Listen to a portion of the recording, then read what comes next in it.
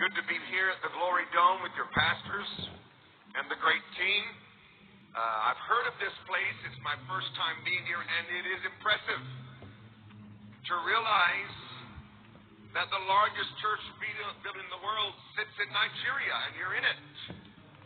And the largest church in the world is from Nigeria. It's no longer South Korea. It is in Nigeria.